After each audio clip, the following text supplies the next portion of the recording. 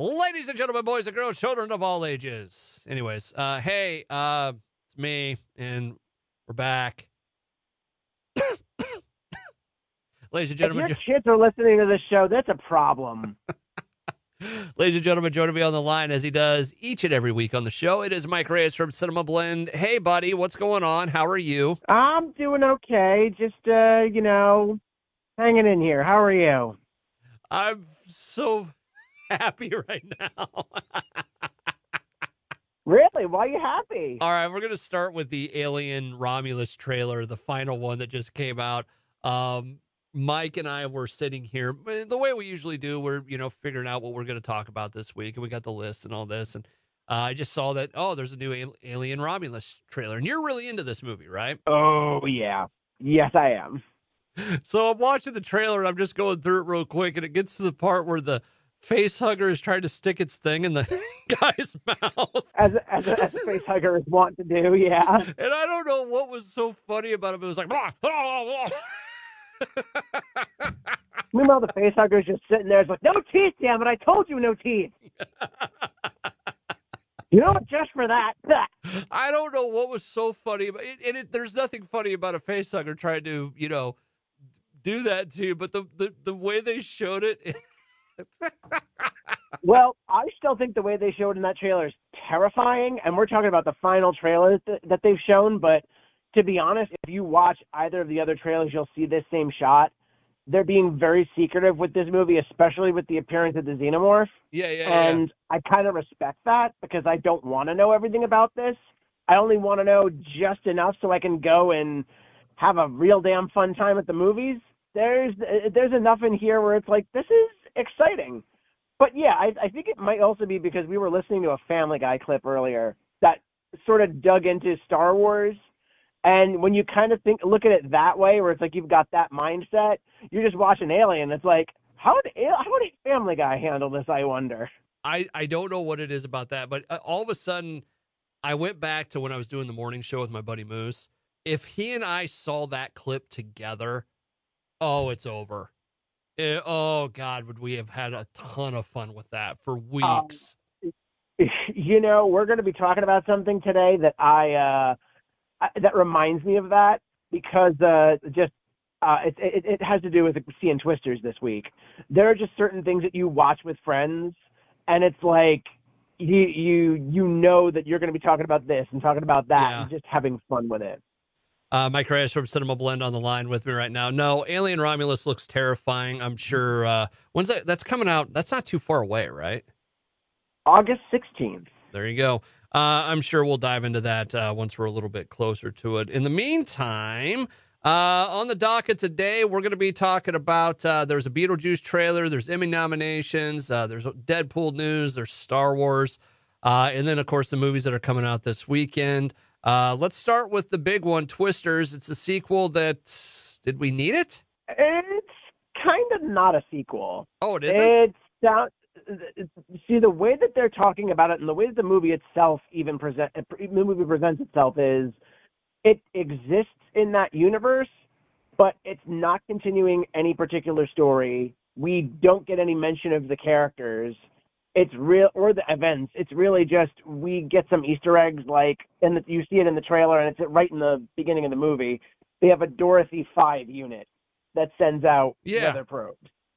That's the closest you get to Twister and Twisters. Okay, I legitimately thought this was, like a sequel. Yeah, exactly. So people have been very sort of corrective when it comes to using that term, and another person who definitely is Twister director Jan de Bont, because we had him on the in-house podcast Real Blend. And he was talking about how I think he didn't know that the movie was happening until pretty late in the day. And he's like, yeah, you really shouldn't call it a sequel. And I definitely see why, because this is almost like, think of Twister and Twisters as Friday the 13th and Friday the 13th Part 2. Okay. The Twisters are sort of the monster or the killer, and you've got a new set of humans that are going in its way and trying to learn how to beat it. All right. But then drop that into an action comedy spectacular that feels like something the 90s would have given us in the best way possible. So you liked it? Oh, I had so much fun with Twisters. My big problem was that we did not get an IMAX or Dolby screening. We were shown this in a regular theater, and I was really sad about that because I had critic friends in other major cities on Monday that were going to see this, and I saw pictures of like IMAX and 4DX screenings. And I want to go back and see this in 4DX because I have not done a 4DX movie before, and this feels like the one to do it with. But as far as the movie's concerned, I had a lot of fun. This is charming. This is a big blockbuster spectacle, but director Lee Isaac Chung does not lose sight of the fact that there's people at the center of this. And you've got Daisy Edgar-Jones and Glenn Powell as your functional leads, and they're charismatic as anything.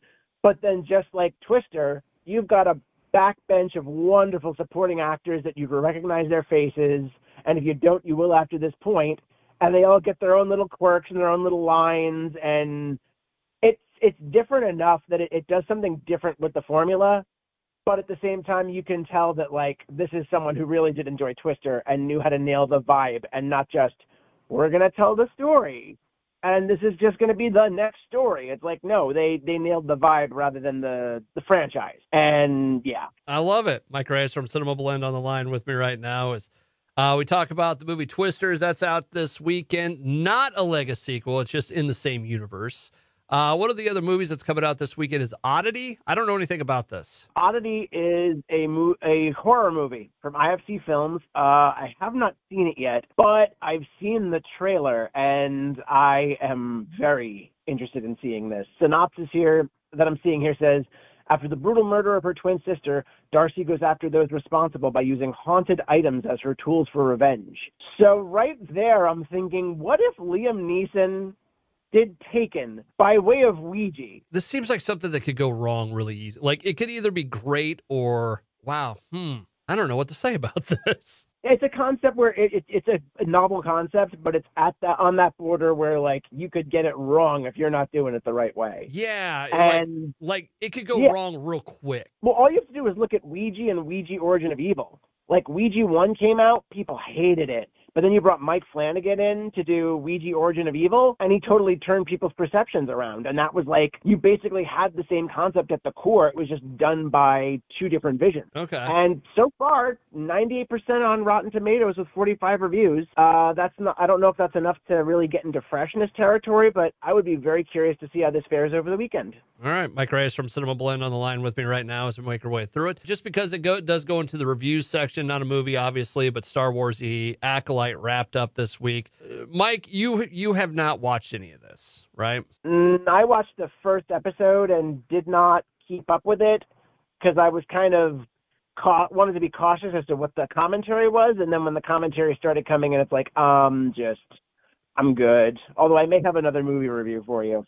Okay. This wrapped up this week, and I was talking to a few friends at work, and it's very interesting where people kind of go with this, where some people really like it, some people liked it, but they know that it had clunky storytelling, and then there's me who I wish that they could have taken the best parts out of this series and just either given me a couple special, like a part 1 and a part 2 special, or making a movie.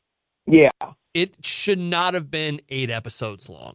I think that's something that Disney's starting to reevaluate, has been reevaluating in the past couple of years, because don't forget, Obi-Wan Kenobi was supposed to be a set of movies before it became a limited series.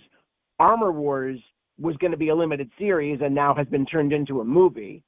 And I wouldn't be surprised if more whisperings of this sort of shift come out after the huge alleged Disney data breach. There's so much in here that it's like, okay, the idea of setting up a world where the Jedi are sort of corrupt, that's cool. I like it. To try and do the other stuff you did it and to waste. Did you see anything from this last episode? Nope. So apparently Darth Plagueis shows up. I heard that. Which is funny because I was talking to my buddy and I was talking to my wife. Like, she goes, who's that? And listen, I've seen the Star Wars stuff. I'm like, I don't know. He, like, creeps around a corner, and that's all you see. It's like 3 or 4 seconds. That is as much as he's in there.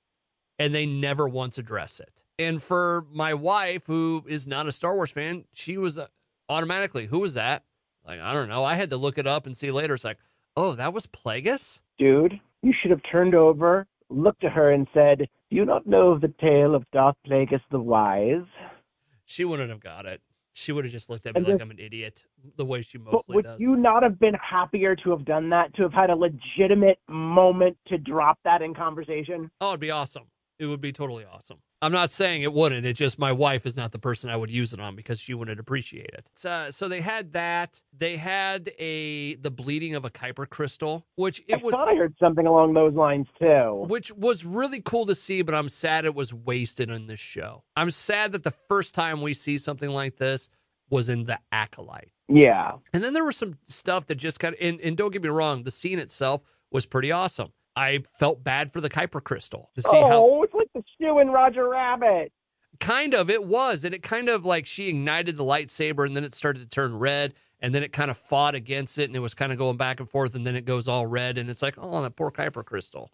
But then you had some scenes that just don't make sense. Like we find out the guy that's wearing the helmet is the former apprentice of the green-skinned lady that's kind of the corrupt person. And he's got this big like whip scar on his back, which we find out later. Oh, he was the apprentice of the lady with the whip lightsaber, which they completely showed this whip lightsaber, tearing through an animal in half. It's like, how did he survive that with nothing but a scar? Wow, you're really selling me on this, man. But I mean, it was stuff like that. It's like, really? Okay. It just, the couple episodes where they set up the bad guy and they set up, this kind of, like the Jedi are sort of corrupt and all this. It was like the idea is there. I just don't think they executed it very well. And again, it's a bunch of characters that I don't care about. And Jedi kids are so whiny. Shut up and eat your training. I miss being a Star Wars fan, but I miss being a total Star Wars fan and not just certain pockets that I enjoy over others. Yeah. Moving right along. Let's get back on the road here. Mike Reyes from Cinemablend on the line with me. Where do you want to go? Do you want to do Deadpool? Oh, what was the other movie you said? I saw Long Legs. Oh, apparently everybody, like, there is a scene in it that is just messing everybody up. I wonder which scene it is. I don't know, because on TikTok I was trying to find it. How is it? Oh, it's so good. Basically, Long Legs is a horror movie. Okay. But the thing is, it's a horror movie in the sense that Silence of the Lambs and Seven have always been classified as horror movies.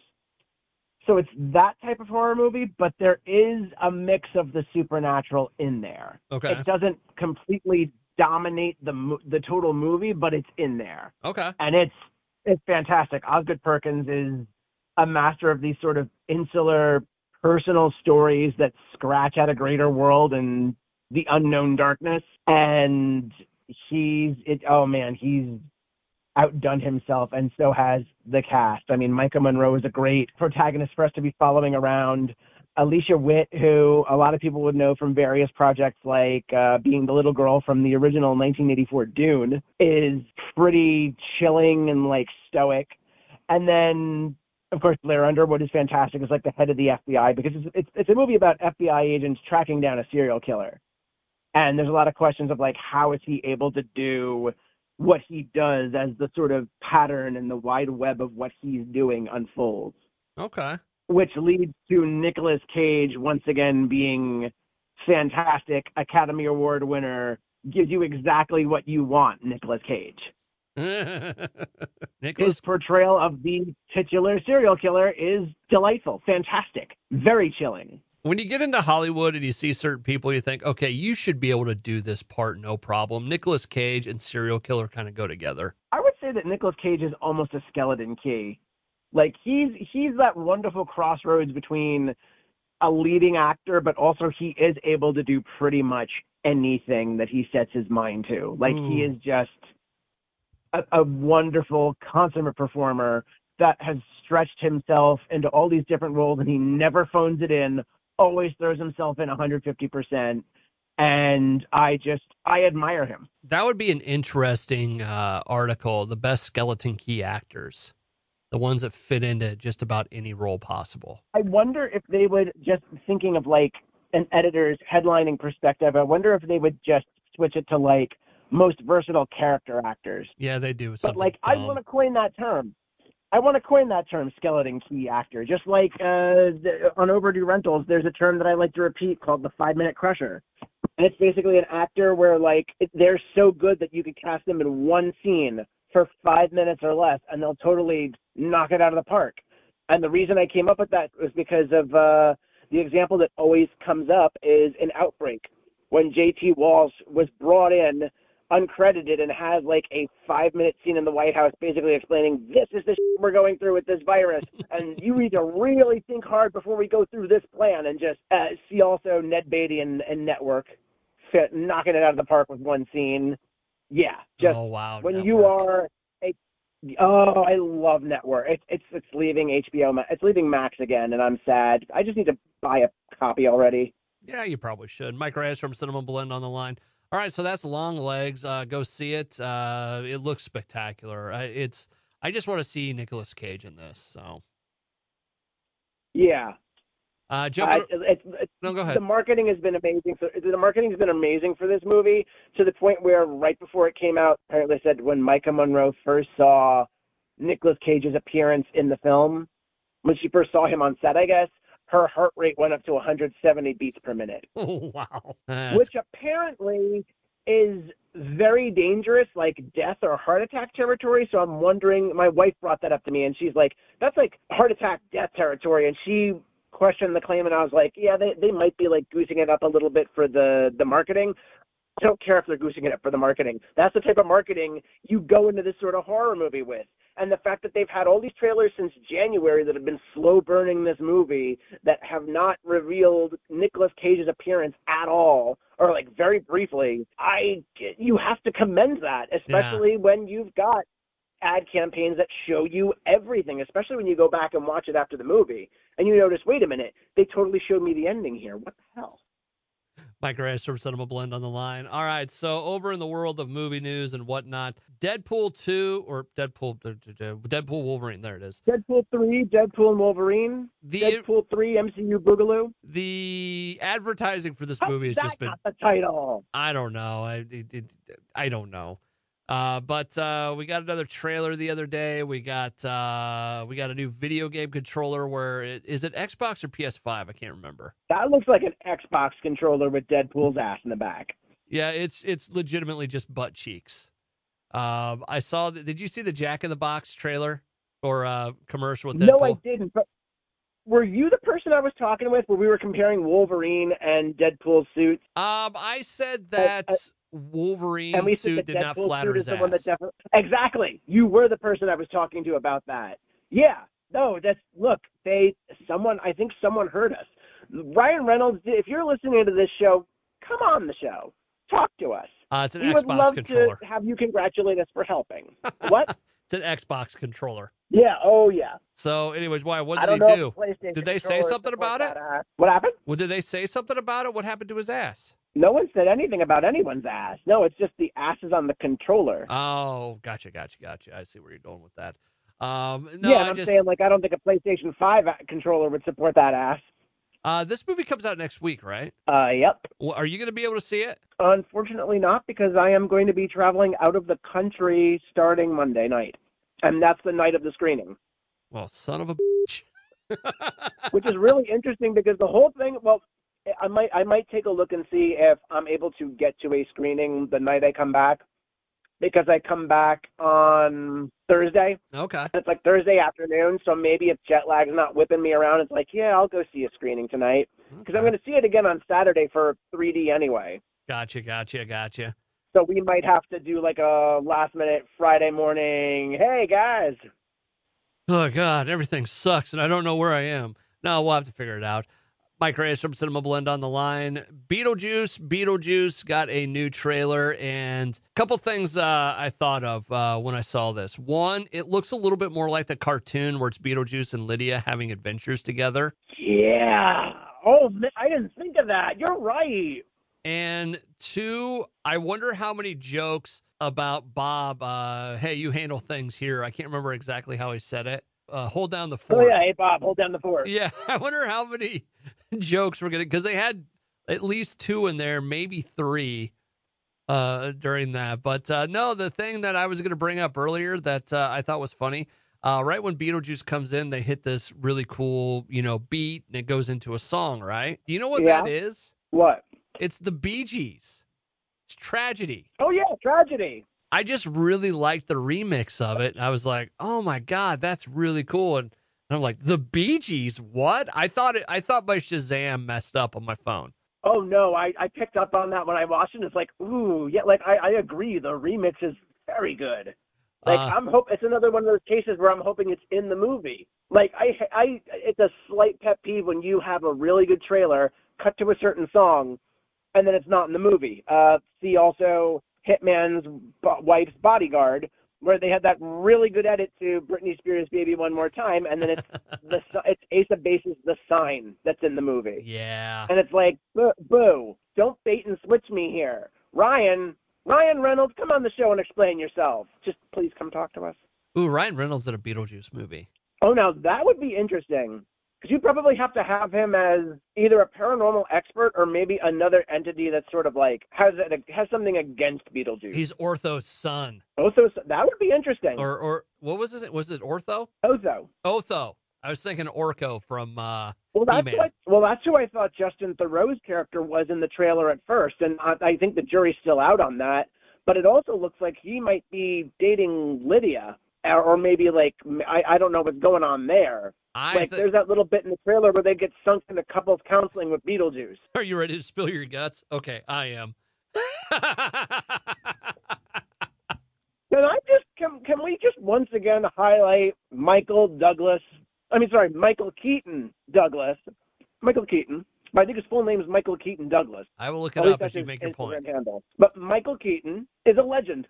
Yeah. And seeing it, he has always been talked about how he wanted to come back to Beetlejuice. He wanted to do this sequel. Watching him in these trailers, you see it. You absolutely see him happy to come back to Beetlejuice. Michael John Douglas is his real name. Michael John Douglas. Oh yeah. I was confusing it with his Instagram handle, Michael Keaton Douglas. It just looks like fun. I'm excited about this movie. I think it's one of those things where you could take a world like Beetlejuice.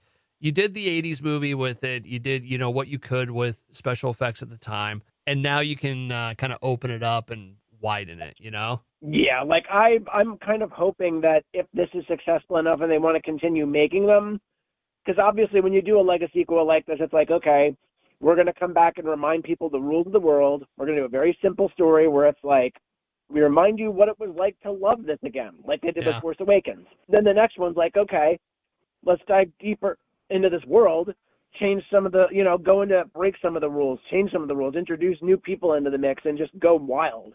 Nice f***ing model. Yeah, oh. And then the trailer basically, I think the trailer basically gives us where the F-bomb's going to be this time. Yeah. Because he just looked at something at the altar, and he's like, what the f***? Of course, it's bleeped. Yeah. Just like we're bleeped. But then on top of that, is he trying to marry Lydia's daughter? Or is he trying to marry Lydia again? Because it looks like there's a whole altar scene there. And is he trying to come back to our world again through marriage? And like, maybe. There's also the fact that it looks like Monica Bellucci is playing his wife, who I think is looking for him. And I think is looking for him through Willem Dafoe, Undead Private Eye. Yeah. I didn't know William Dafoe was going to be in this. Oh, Willem Dafoe's in here? He has an awesome, I'm looking up his character name right now because he had something really awesome. Wolf Jackson. Wolf Jackson, a ghost detective who, in life, was a B-movie action star, according to Wikipedia. Oh, wow. Sold. Totally sold. Willem Dafoe's another one of those people that if he's digging it, you see it on his face, you see it in the performance, and I feel like from what we're seeing so far, that is exactly what's going on here. There is not one person in this trailer I can think of that's just like, I'm doing a Beetlejuice movie. It's like everybody understands what this opportunity is. Mike Reyes from Cinemablend on the line with me right now as we talk about Beetlejuice. That's coming out, I believe, September 6th. Should be awesome.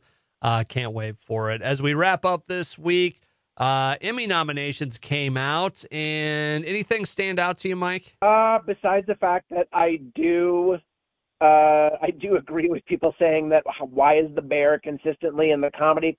Why is it constantly in the comedy category? Yeah, it's lame. Besides the fact that it's an obvious, like, it's an easy win or easier win than like going up against some of the other dramas. The drama category this year is stacked. Like half of these shows are things that I watch and like, and it feels kind of weird. Yeah, it's not every year that you get a bunch of shows that I know that show. Fallout has been nominated for quite a few things, including Best Drama Series, and I think Walton Goggins was nominated for I want to say Outstanding Actor in a Drama. I'm gonna look this up. Best Actor. I have it in front of me. Just Walter Goggins. Let's see. Yeah, The Bear. Like, I would put Fallout in the comedy area before I would the Bear. There's nothing about The Bear that is ever. The Bear is tense to me. Like, we haven't watched season 3 yet because neither have I. I don't want to. Like, I like the show, but I don't want to watch it. I don't want to be stressed out. Oh no, I totally get you. But at the same time, like, I am excited to see Bear season 3 because everyone keeps talking about it, and like, this is one of the better sides of court-appointed viewing. Also, kind of surprising, I need to watch this show. Idris Elba has been nominated for Outstanding Leading Actor in Hijack, which is an Apple TV Plus show that looks like a kind of new spin on 24. Okay, I'm all right where with it's like that. he was on I think it was sort of real time or close to real time, where he was on a plane that was hijacked. And he was, like, trying to defuse the situation. He's, like, I think he's a government agent, or he's just a skilled badass. But, yeah, that was nice to see. It's nice to see the Gilded Age also getting a lot of love through nominations. Although I'm surprised that the acting nominations are dominated by The Morning Show in both supporting actor and supporting actress. That's a show where it's like, I know it's popular, but it still surprises me that it's popular. Because it's like, okay, I know I've heard of this from other industry friends and some chatter online, but it's like it doesn't feel as omnipresent as a show like on broadcast would when it does that. That's no knock to streaming. Although it was also nice to see Shogun get a lot of nice nominations. I'm glad that that's happening, and we'll see what happens with the next season. Should The Daily Show have a caveat that it's only with Jon Stewart? No, because what happens is, well, which nomination are you looking at? I just was scanning through and I saw Variety Talk Series, The Daily Show, Comedy Central.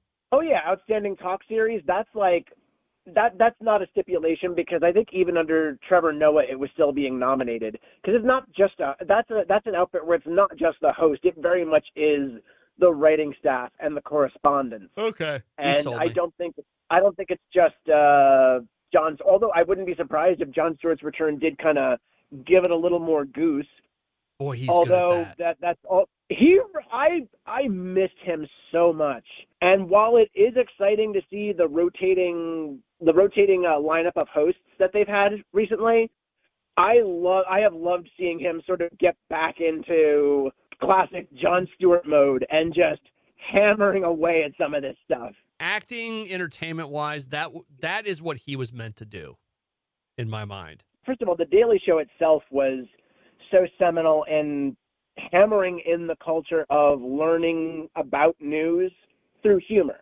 Because before that, you did have shows like Not Necessarily the News, which was based off of a British original, not necessarily the 9 o'clock news. You had satire programs all over. But what the Daily Show really seemed to hammer in was the formula of reporting the news, but then having snarky commentary that really dug into it. And then also his interviewing is still phenomenal. I still haven't watched, I haven't finished it, but I started watching the other day. He brought Bill O'Reilly back on. And the first question he asks him was very relevant to not only O'Reilly's experience as an author, but things that have been going on in current events. And I'm tap dancing around it because if people really want to know, they can go take a look at it.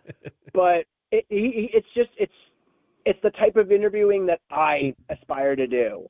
It's like if there's any sort of interviews that two of the interviewers that I hold near and dear to my heart are Jon Stewart from Daily Show and then Sean Evans from Hot Ones. Okay. And it's because they seem to approach their subjects with knowledge, but also a conversational approach that's not just, I'm here to get the news and only the news, just the facts. It's like, if you're gonna do an interview like that, you're doing straight news. Yeah. And if you're doing that in entertainment or on a show like The Daily Show, you're missing the point.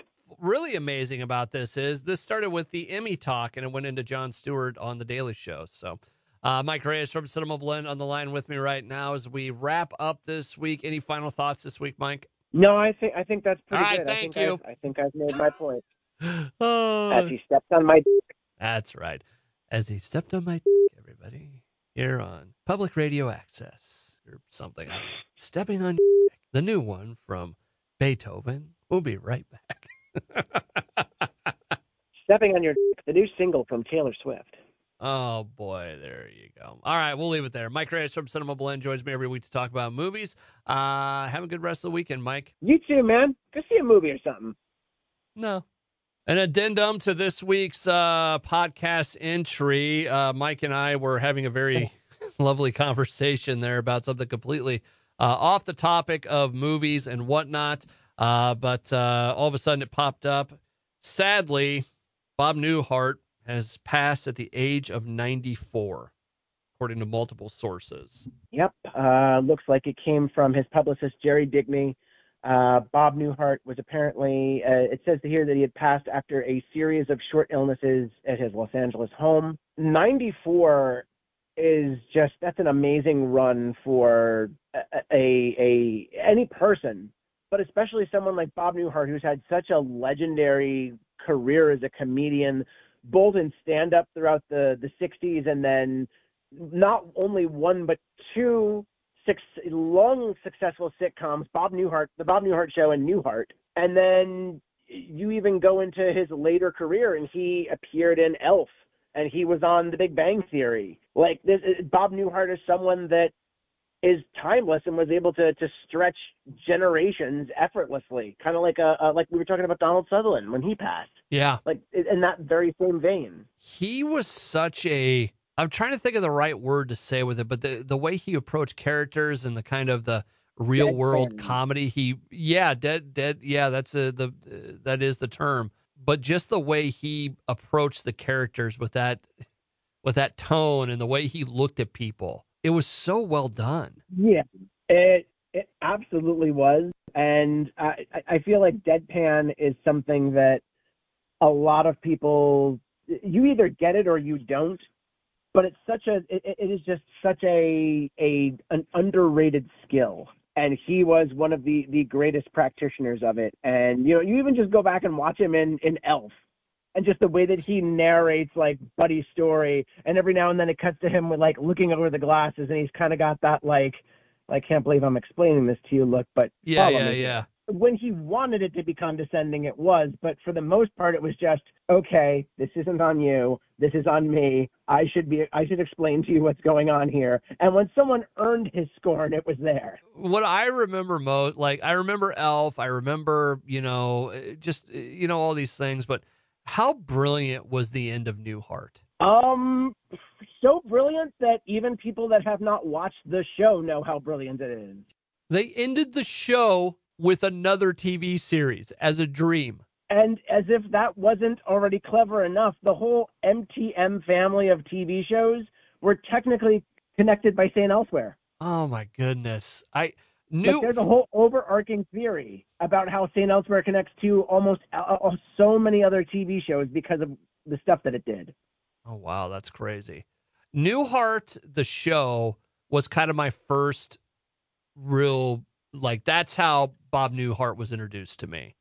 I remember that show as a kid, as a small kid. Like, I didn't get all the jokes and I didn't kind of understand everything that was happening, but that was my first taste of Bob Newhart. It's my brother Daryl, my other brother Daryl. Newhart was like Frasier in the sense that it just was, it was, if you were the right age and the right sense of humor, that was sort of your entry into the world of adults and like arch and like very arch humor. Oh man, that's sad. It is, but at the same time, it's like 94 is a hell of a run for anybody. Yeah. And for him to have that is just, the man was a legend for so many reasons. And he could reach across to anybody for fun, like in the name of fun and comedy. But it was, again, not punching down at people, not trying to look at everybody and just snark them into oblivion. Yeah. It was just a lot of, this is how I see the world, and it doesn't make sense to me. And does it make sense to you? Because here's what I'm thinking, and explain to me if I'm wrong. Like, that was very much his, and he was so good at being, like, self-deprecating and just being in on the joke. There are people that you laugh at, and then there are people that you laugh with, and I don't think for a second that the world laughed at Bob Newhart. I think we always laughed with him. Mike Reyes from Cinemablend.com joins me every week to talk about movies. To Bob Newhart, we wish you nothing but the best in the great beyond. Mike, you have yourself a great weekend. Here, you as well, sir.